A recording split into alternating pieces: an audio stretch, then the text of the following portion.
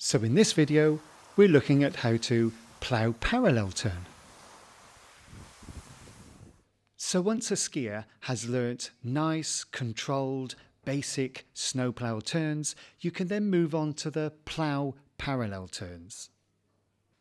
As you can see, the skier is getting more confident now. There is more weight being placed on the outside ski. That makes his inside ski a lot more relaxed, and he's able then to steer the ski to match the downhill ski. So the beginning of the turn is a snowplough.